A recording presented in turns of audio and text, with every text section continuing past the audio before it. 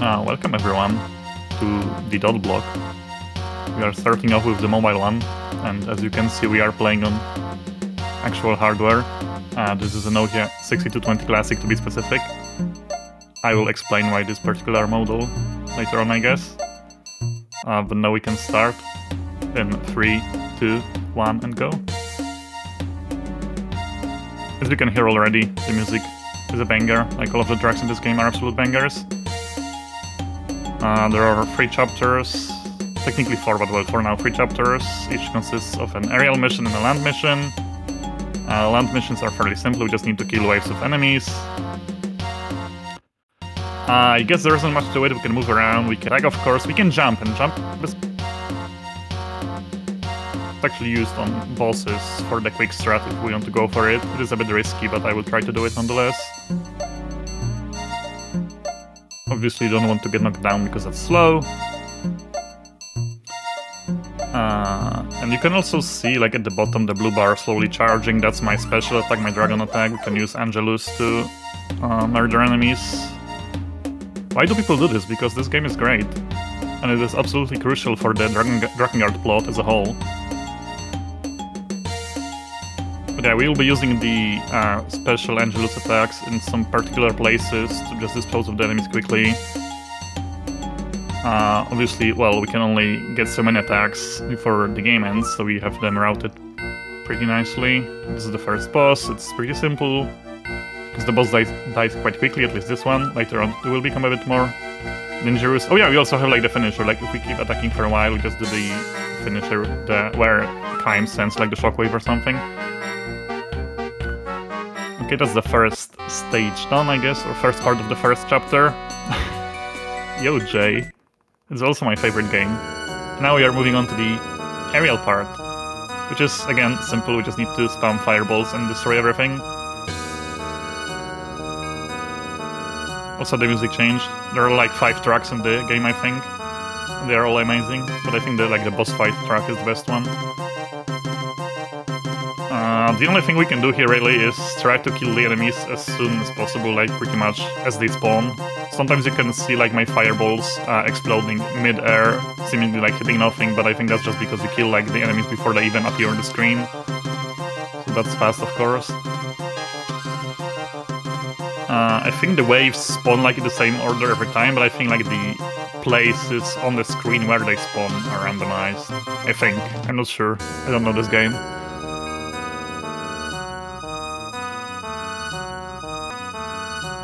And the aerial missions also have a boss fight, except for the first one. The first one has no boss, it's just some of these thingies, whatever this is. I don't know what it's called, but yeah, that's chapter 1 done. Mission 2, or chapter 2, becomes a bit more spooky because new enemies will appear and they are actually dangerous. And I don't have my notes open, that's bad. I mean, my notes are like 5 lines of text. But yeah. I basically don't remember where I want to use my dragon attacks, so I have that noted down. One annoying thing that can happen is where the enemies go off screen. It usually happens here, and now it's just slow because, well, I think I can only damage them now with like the finisher, with the shockwave, and that just takes a lot of time to kill them. But yeah, there will be like big black armored dudes running around the screen, and they are super fast. What's happening? Please don't knock me down. Please stop! Yeah, the game is basically like knock the enemies down before they knock you down. Is that it? No, wait, that's one more. And then we can use the bonus dragon attack. And you will be able to witness Angelus' power, finally, very shortly, after this wave, basically. Because I need 3 dragon attacks for the bad waves, so to say it, and 1 I use as a bonus, just to make it a bit faster. And the reason why dragon attack is OP is because it basically clears the screen, just one-shots everything on the screen. We love Angelus, she's the best. And these guys are spooky because they are super fast, they knock us down, they deal a lot of damage, so we just deal with them by, well, wiping the screen with Angelus. And it's also fast and safe and nice. And here comes the boss fight. This one is much more spooky because, well, the boss has more HP. Or maybe it's just us dealing less damage, I'm not sure. Because, like, you level up in this game, this is a proper RPG, so maybe our level is just not high enough yet. I could go for the quick strat here. Let's try to do it. Maybe not. This is getting spooky, but okay, let's do this. So the safe strat is to only like damage the boss with the shockwaves, and it's super slow because you can only like damage him every other attack or something. But you can also do this. Wait, that's bad. Okay, never mind. I'm just gonna abandon the strat. I'm just gonna go for the safe one because I don't want to die. I mean, the estimate is fairly safe, but let's not die. So this is the safe strat. You just spam this, but it's like still not completely free because the bosses can like sometimes randomly just charge at you and damage you. So again, we try to like stay at a specific distance so as to like line up the animations and keep the boss stun locked basically. Also, yes, please, Cap, I want a great layout from you. I guess I shouldn't say too much about the plot so that Cap and Rod have something to talk about during the run after this. Okay, please don't kill me. That's what I was talking about, like if you line up the animations a bit wrong, you can get punished very quickly. The idea here is also to like get to the edge of the screen, because once you get there you should be safe most of the time. Inward spin is okay, that's fine. I mean, I could talk about it too, I guess. But maybe I shouldn't. What else is in this game? There's nothing much. Oh yeah, why am I using this phone? I'm using this phone because Jake Carrick, who has found the game originally, pretty much tested it and checked that it works. Because the setup, well, it isn't super junky, it's like pretty simple, but you basically need a phone that supports what's called an AV out, or like basically a phone that has a feature that allows you to output the audio and video. And this Nokia 6220 Classic happens to have the feature, and it was tested by Jake Carrick, and it works. The way I have it set it up, I basically plug into the phone a Nokia cable, like an original Nokia cable, that outputs a composite signal, and well, the composite signal can be captured with anything. In my case, we are capturing the composite signal with a $5 capture card called EasyCap, so that's why the game looks even better. How much do these phones cost? I guess it depends on how long you want to look for it. I was impatient and I basically grabbed the first one I found that was also seemingly in a good condition, and I paid like 25 bucks for it, perhaps? 20-25 bucks, I guess? But no, of course this is like a used phone, I just bought it on like on a webpage that people like, random people just sell their stuff. But on the other hand, like the cable, the Nokia cable that I'm using to output the signal is actually a new one. Like you can, in Poland at least, you can like get a brand new cable for like $2 or something. It's ridiculous that you can like still get it without any trouble at all. You just need to like Google the cable and there is a shop that sells it like brand new. So that's amazing. So like yeah, basically if you want, oh yeah, that's the boss by the way, and it's dead. I guess if you want to get into running this game or any other mobile games, it's usually not that expensive.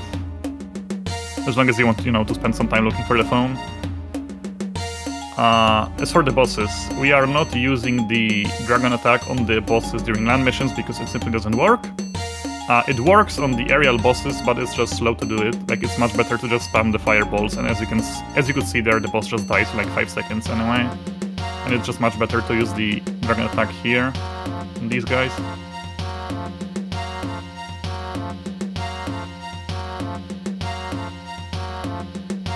I mean, why wouldn't they port Dragon Guard 1? This game is amazing. I guess another fun fact, this is a Europe exclusive game. It was only released in Europe, I believe. At least that's what they say on Wikipedia, so I believe them. Okay, one more and there comes the boss fight. I will try to go for the quick start again, I guess. Just to show it off, because I wasn't able to do it on the previous boss, but it is spooky, especially like on this guy, because this guy is even more spooky than the previous one. It just deals more damage. But basically the idea here is to like line up the animations so as to get more hits in before the boss is knocked down again, like that.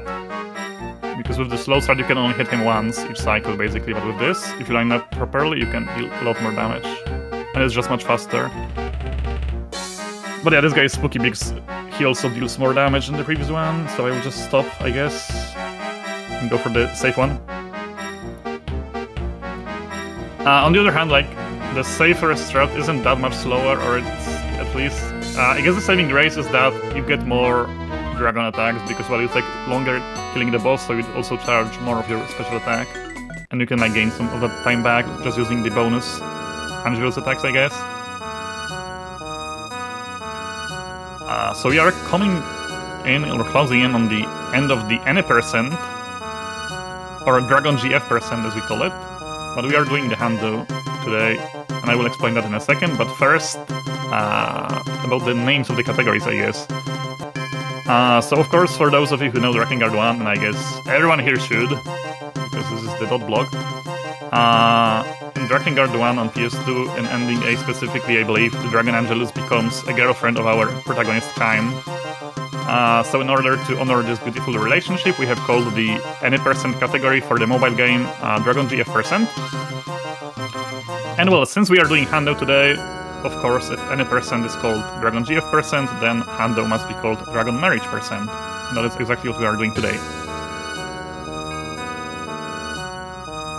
Okay, let's finish off this mission, and then I can explain the Hando, I guess, or what the Hando involves, except for the free chapters that you get in any percent, or that you do in any percent. Please die. These guys are annoying because it's kind of difficult to hit them. I was pretty lucky here. There comes the boss. Please die, please die. It didn't die. Okay, died, nice. So that will be it for any percent. But we are continuing, of course. 43k is okay. So it turns out that there is one extra bonus stage that you unlock by reaching 75,000 points. We have 43k right now, so we need about 32k more. And we are going to get these points by basically grinding level 1-1. Because it's just fast, especially that we leveled up, and as you can see, like, now the enemies die in one hit just because we leveled up. This is a proper RPG after all. Time is super powerful now. Another extra goal, I guess, is to not lose HP, because you get extra points by not losing HP, basically, and we kinda need that to, you know, get to 75k as soon as possible. You can see that the enemies hit me there, but I didn't lose HP, so it's fine. Like, I don't know how it works. Like, you just need to get hit a bit more, I guess, for it to visualize or something. Even the boss gets one shot, so that's nice. We should be doing this about 4 times, I believe, as long as we don't die. Because the issue is, if you die, your score goes back to 0 and you need to start over. So don't die, basically. And like, that's basically the reason why the estimate is so high. The record for this category is under 19 minutes, I don't remember exactly. It's my record, but I don't know the time. But yeah, if you die, you know, you have to start over, you need to grind the points back from 0, and it just takes time. So it's kinda hard to give a proper estimate for this. Because, like, it all depends on if I die, and if I do die, then where did I die? Like, it's super hard to estimate how much time it might lose. But now we need to do this probably 2 more times after this one. Because this is just the easiest way to get the points that we need. And now about the special level, or the secret level, the secret stage. The land part of it basically has 4 waves of enemies, or well, each wave only has 1 enemy. And it will be in order, like the normal soldier, I guess, the fat soldier, the black armored soldier, and then the crossbowman, or something like that. And the difference is, like, they are different from their normal counterparts in that they have a lot more HP and they also deal a lot more damage. They basically one-shot us, so we just don't want to get hit ever. And well, since we don't want to get hit, since we don't want to die, of course we can utilize our Angelus again and her dragon attack. Because even though the enemies have like a lot more HP, they still die in 1 hit from Angelus. So we just need 4 stacks, I guess, of the dragon attack to kill them all instantly. And there's only the boss left, and well, the boss is again still spooky because the boss also kinda one-shots us. I mean, sometimes you can get lucky and like not die in 1 hit. Basically, if you manage to interrupt their combos or something, but yeah, you just need to get lucky. So just don't die, forehead.